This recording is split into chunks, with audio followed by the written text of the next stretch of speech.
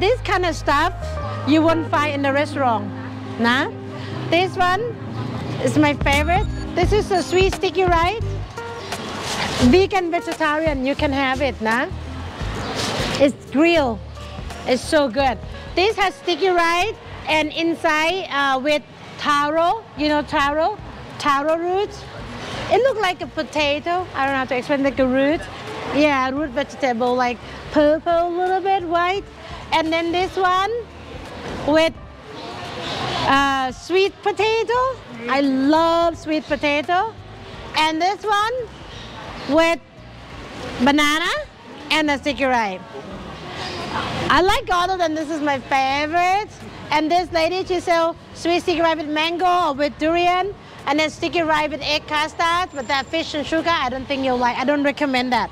And this is a steamed sweet sticky rice with banana inside. If you like sweet, here we go. If you like savory, I'll say, "Oh, mà ăn được không?" Nhìn sao à, tao nữa. Kén săn ơi. Life is so short. Yeah, live the moment. Yeah.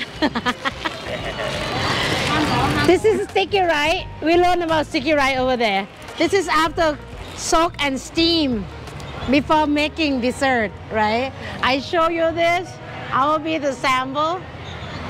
So this is a unique item. You will come to Chiang Mai, you must try sai ua. It's Chiang Mai sausage, but the mini version. Have you heard about Chiang Mai sausage? Some of them has they're not come here today, but they have a like on the grill like a circle, like a ring like that. But they make a mini version. It has a lot of lemongrass. I love it. Lemongrass, kaffir lime leaf, chili, shallot. If you're sensitive to chili, don't go for it. You go for sweet one. Yeah. But you like savory, you like spicy, you like tasty food, you go for this one. You can eat it like that, but local, this is like a Chiang Mai people breakfast. You just eat. You put sticky rice in your mouth.